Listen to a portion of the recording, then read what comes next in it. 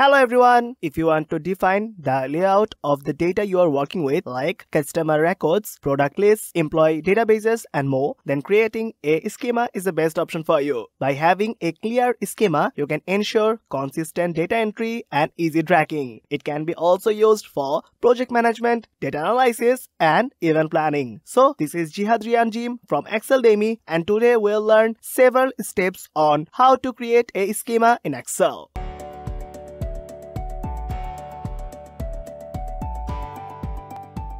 So let's talk about what is a schema. A schema is actually a particular type of XML document format. XML stands for Extensible Markup Language. An XML schema describes the interactions between an XML object's attributes and components. Creating a schema requires analyzing the structure of a document and attributing definitions to each and every structure element. Before going into the steps, let's talk about the dataset a bit. Here we have product ID, category, region, quantity and rating. In each and every row, we have got the ID and entry of the certain categories. So we want to create a schema with the help of this dataset. For this tutorial, I'll be using Microsoft Excel 365. So without any further discussion, let's get started.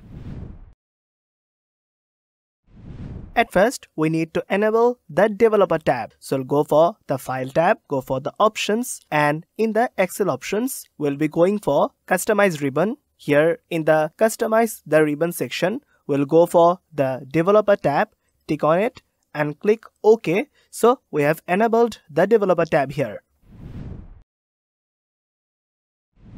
At this point, we have prepared the schema file in the Notepad. You can download this XML file from the description box below. Let's talk about the code a bit. The first line of the code is mandatory for all types of schema-based XML files. Now, we have used the dataset, which is the root element that wraps up the entire dataset. The entry of the dataset is started by using the record. Each record represents a set of data for a specific product. Inside record, we have the heading of product ID, category, region, quantity, rating, and etc. And the whole set of record represents the first data of the data table. After that, we have inserted the data of product ID, category, region, quantity, rating in between the starting and the ending of this section. So after inserting the first record, we have again gone for the second record by going the record and the same on like the previous one. And we have ended the code by using the ending of the dataset. Let's save this code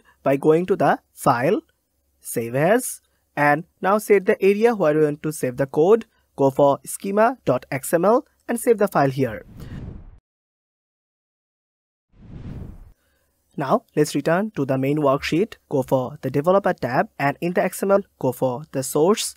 And here we have got XML source option. Go for the XML maps to open. XML maps dialog box, go for the add option, and in the select XML source, you need to go for the pathway that you have saved the code. Go for schema.xml, press open, and now you have got the schema file here. Click OK, and now you have got the record here. Now we have the column headers from the schema based XML file in the side panel. So we'll drag it from there to the main heading here, and after that it will bold if it is done quickly. Then go for the category and do the same, region, quantity, rating. So we have successfully mapped the column headers from the schema based XML file to Excel worksheet. Let's export the Excel file and observe the output. So we'll go for the developer tab, and in the XML we'll find export option. Click on it and select the output file. So write down output.xml and click the export option. After that, we need to open the XML file where we have saved. Let's go for the output.xml where we have saved. Click to open, and now you will see that you have got the perfect output XML here. Let's try to compare it with our Excel file. So let's see whether the output is working correctly or not. So here in the output section, we have got the first record of product ID 051456. It is similar to the first record of the main worksheet, and if we go to the second case, then it will show the second record of our main worksheet. And in the third case is the same. So in every case, the XML5 has mapped our current Excel file correctly.